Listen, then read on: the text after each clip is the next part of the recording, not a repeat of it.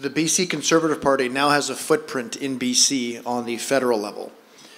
Our next speaker, the Honourable John Rustad, is spearheading a movement that will allow us not to have to be in bed with the Liberal Party of Justin Trudeau here in BC. Please help me welcome our first keynote speaker, John Rustad.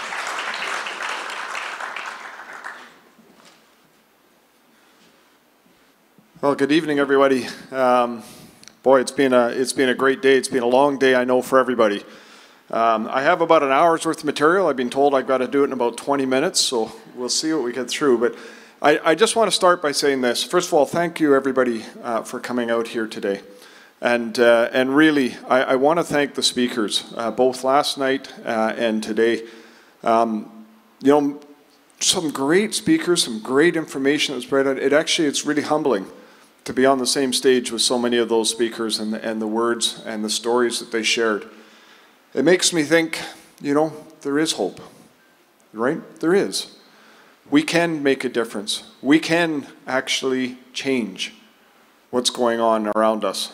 And that's, quite frankly, that's why I was so pleased when Jonathan invited me to come and speak, because it gave me an opportunity to talk, not so much just about a topic, but sort of I guess you could say, a bit of a vision. What we could be in terms of reclaiming Canada. Reclaiming it, you know, one province at a time. Because quite frankly, that's what we need to do if we want to be able to build this future that I think everybody wants. You know, freedom. That's not something that, you know, we should just say, just a phrase word. It isn't. It's something that we should be. It's something that who we are. And something that, quite frankly, that we've forgotten. Most people in Canada and in British Columbia. And that's a scary thought. When you look at the agendas, when you look at what's being driven, really, I'm very worried for democracy. You know, one of the speakers yesterday said, you know, democracy is floundering. I couldn't agree more. But the solution is truth. It is the foundation of democracy. And I can tell you from my experience in politics that political parties want to work in the shadows. They don't want facts out there. They don't want truth out there. Because by operating in the shadows, it allows them to be able to spin, to be able to present a narrative. And that's, whether it's in opposition or whether it's in government, that's what political parties want to do. Because they want to be able to put their own spin on things so that you'll consider supporting them. Rather than just putting the facts out there and allowing people to be able to understand what's going on and be able to judge for themselves. And quite frankly, that's what we need. That's democracy. That is where we need to go. And that is where I want to take our province. As the Conservative Party of BC, we need to make sure people have facts. You know, when the protests, when the trucker protests were going on, and the freedom rallies were going on, you know, I was in Vancouver, and there was a rally that was going on, and the trucks were parading down Burrard Street, and people were parading around. And I thought, well, I'm going to go walk through this. And the party that I was part of at the time, which was the BC Liberal Party, said, don't go anywhere near it. We can't talk about it. We can't support it. You know, all it will do is cost us votes in the Lower Mainland. And I looked at him and I thought, that's nuts. And so I went out and I took a walk down and I met some of the people and walked along. And it reminded me, quite frankly, of the 2010 Olympics. People were waving flags. They were proud of the country that they belonged to. They were singing "O Canada" at the top of their lungs. Good God, this to me is Canada. That to me is the real power of what we want to see in this province and this country. And I talked to some of the people that left the parade afterwards, and they're walking along, and they didn't know who I was, and I came up behind them and said hi, and, you know, started talking to them a little bit. And I asked them, I said, you know, what drew you down here? And they said, oh, this is just so great. I mean, it's just such a great environment, being able to stand up, you know, for values, being able to stand up for the principles that they believed in. And I said, yeah, I really appreciate that. That's kind of who I am as an individual and as a politician. And I asked them, I said, have you ever been involved in anything political before? And they said, no, we've never been involved in it. And I asked them, did you vote in the last election? And they said, no. To me, this is an awakening for a lot of people. 45%, close to half the people in this province and in this country don't vote. That means we're allowing the special interest groups to take control of the agenda, to drive our policies as a province. Because just a small percentage can now have a huge outsized weight in terms of what will happen in politics. And we need to change that.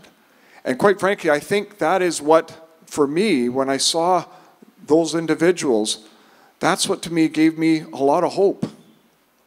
Because I can tell you, when I was part of the BC Liberal Party, I would go out and I would knock on doors and I would talk to people and they would say, well, I'm not interested in politics. I said, do you vote? No, I don't vote. I mean, they're all the same. And I used to argue, no, they're not. Their policies is this and that. And they'd say, no, you guys are all the same. And it wasn't until after I got kicked out of the BC Liberal Party for standing up for my riding that I finally got it. They are all the same. There is not hardly any difference between them. But it doesn't have to be that way. It really doesn't. We don't have to have the politics that we have today. We can change it. Some people have approached me, and I was talking to the leader of the Green Party just when the House was wrapping up a couple of weeks ago, and she said, well, what do you think now? Should we change, do you support the idea of going to proportional representation and changing the way we vote? And I said to her, what difference will it make? And she said, well, we'll be able to have better balance and more people, in the legislature. And I said, that's not going to make a difference. The difference is in the people you elect. The difference is made in the people that stand up for values, that fight for their riding, that fight for people, that fight for the freedoms, and that are not just parrots to a party. That is how you change politics. And it doesn't matter what political system you have. That is the only way that you're going to be able to drive the kind of change that I'm hoping to be able to see for us as British Columbia, and that can sweep right across this country.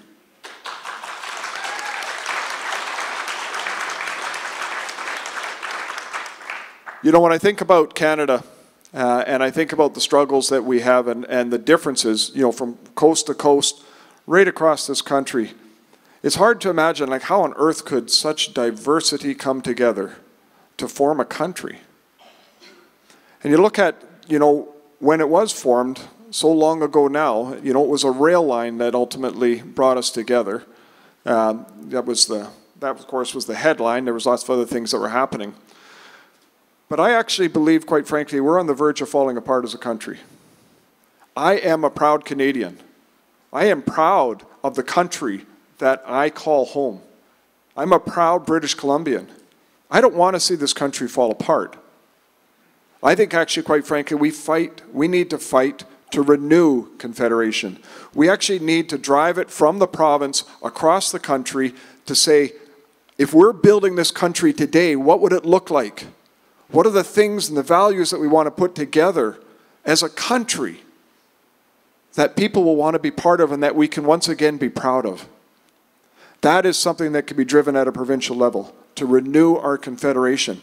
And you see, for me, I think about it, we talk about these free trade agreements and, and we're a small trading jurisdiction. We need to be able to have these trade agreements. But I think about that and I think, why is it easier for me to trade with the United States than it is to trade with other provinces? What is the sense of us as a country, of working together, of furthering our national interests? It's not there, and it needs to. We need to develop a free trade agreement across Canada so that we can actually bring the provinces together for our common good, so that we can actually work together as a country instead of being divided. And I can tell you, I am sick and tired of both the politics, both provincially and federally, the politics of division. It is time we put those divisions aside and start thinking about a common goal where we're putting people at the center of it instead of ideologies.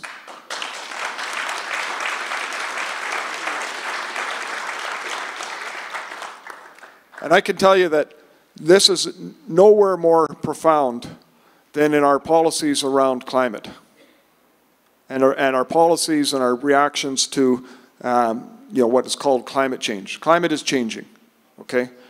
But I can tell you, how is it that a policy that is designed to drive people into poverty is the answer to changing the weather? How is it that a policy that is going to lead to scarcity of food, that's going to lead to higher food prices, and that's going to contribute to world starvation, how is that good policy for the people in this country to deal with climate? It makes no sense whatsoever. So I want you to think about something. What would you say if I were to say that, we're going to have policies in place that are going to lead to 100 times more people dying from climate and climate-related catastrophes? What if I were to say that we're going to put in policies that are going to mean we're going to move from less than 10% of the world that is struggling to meet their needs in terms of food to over 50% of the population facing not enough food and going hungry? I mean, would those are the types of policies and approaches that you would support? Because 100 years ago, the average life expectancy was about 60 to 62 years. Half the population of the world was facing starvation, was not getting enough food on a day-to-day basis. People just struggled just to heat their home and to be able to put food on the table. And the number of people that died because of climate, because of freezing or hot or catastrophes, was a 99% reduction to what we have today. Yes, 100 times more is what it would have been back then, a century ago. And the reason why all of that change, all of that improvement, our quality of life, the huge advancements in medicine, the fact that we pay just a small fraction of our income just on food, that we are able to live in more challenging climates because we have heat. All of that has come because we've used fossil fuels. And there is no viable replacement at this stage. Now that doesn't mean that we shouldn't be looking to do something more viable and having a realistic path towards it. But when we're saying that, we are going to stop using fossil fuels, 40% of the world's food supply comes from nitrogen-based fertilizer.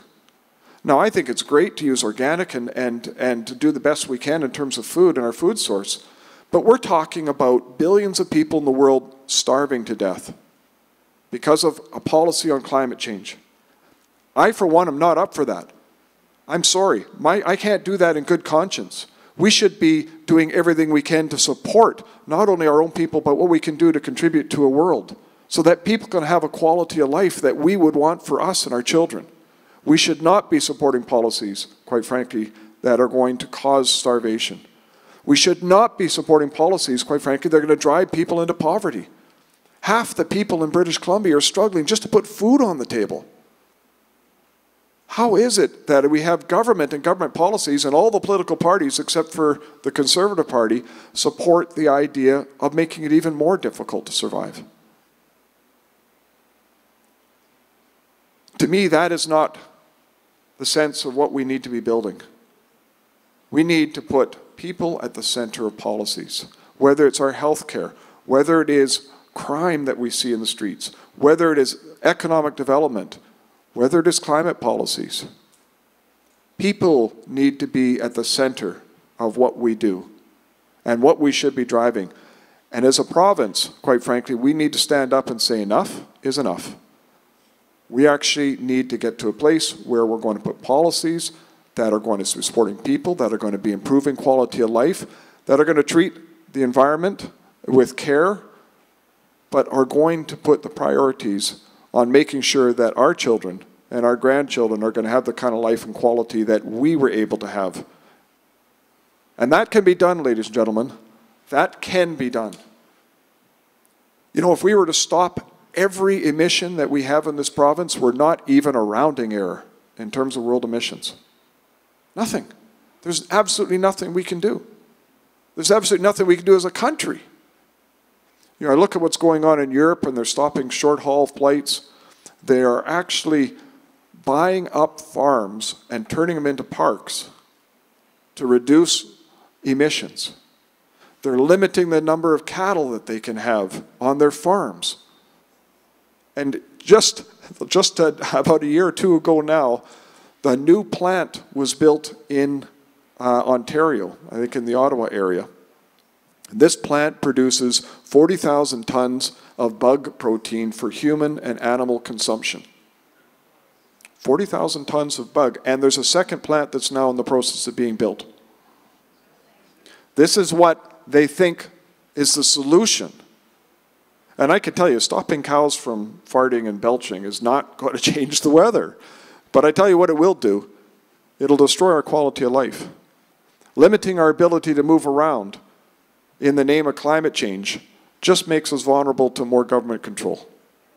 It takes away our freedoms.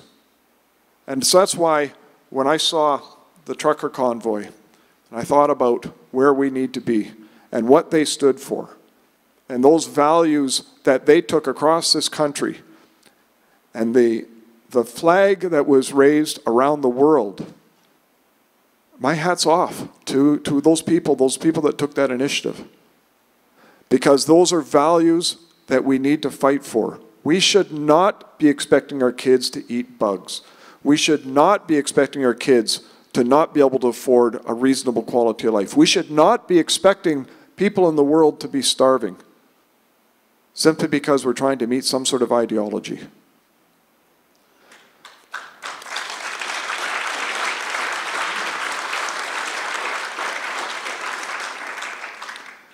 I suspect I'm already over my time, but I want to talk on just one or two more quick points. And I know that I'm between you guys and Brian speaking, and then dinner. So, and dinner probably being the most part, because believe me, I'm starting to feel a little hungry myself. You know, as a province, we have lost sight of how to actually be prosperous. We actually almost seem to be embarrassed about it. I mean, we have a tremendous amount of resources. We have a tremendous amount of potential. We could be providing the quality of life in this province like none other. But we seem to be, you know, embarrassed and afraid to do it. And I think, quite frankly, that we should just, like I say enough is enough and put a policy in place that is focused on people. And for economic development, there was Germany faced a pretty serious situation this past winter. Because of the war in Ukraine and the tragedy that's going on there, they couldn't rely on natural gas from Russia. Now, why they were relying on natural gas from Russia in the first place is a completely different topic, and I won't go into that. But their green policies left them incredibly vulnerable. Energy prices were spiking. They actually put out a pamphlet to the people in the country telling them how to cook without energy, how to make a food without electricity or gas, because they were worried they were going to run short. They got to the place where they actually were so worried they suspended their environmental assessment process, and in 9 months they proposed, built, and operated an LNG import facility. In 9 months. It took us more than 10 years to get an LNG project up and running in British Columbia. I'm sorry, ladies and gentlemen. I fully respect the environment and, you know, the rights of First Nations, but we can't wait a decade for a project like that to go ahead. If we want to be able to really help other countries, and there's 1 billion people in the world that do not have electricity today. China is building 2 coal-fired electricity plants every week. Every week. If we want to make a difference in terms of the world as well as providing a prosperous future, we got to find a way to actually be able to export the one thing that we have a tremendous amount of, and that is natural gas. And we can do that with LNG.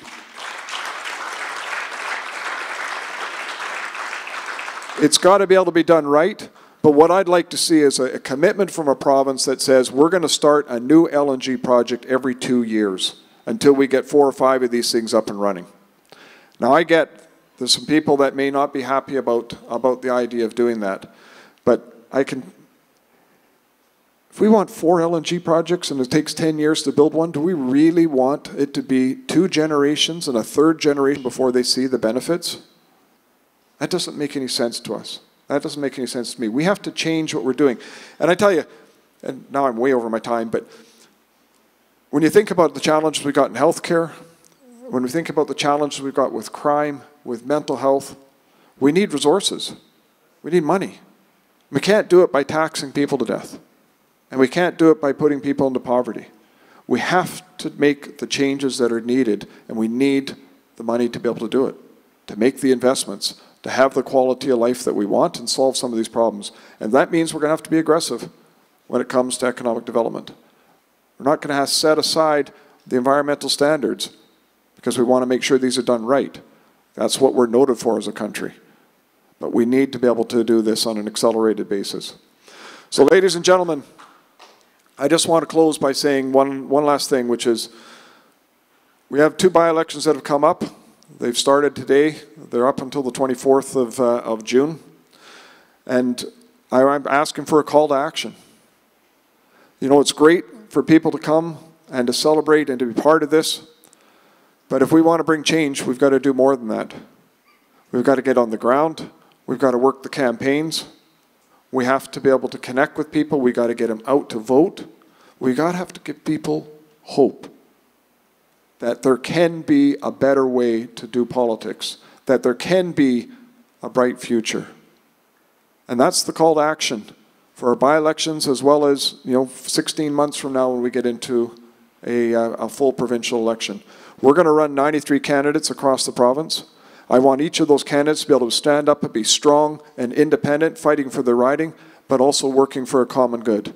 And that common good is to do everything that we can to put people at the center of our policies so that we can say to our kids, we are doing everything we can to provide the best future we can for you as a province. So thank you for the opportunity to speak today, and thank you once again for coming out and being part of all of this today.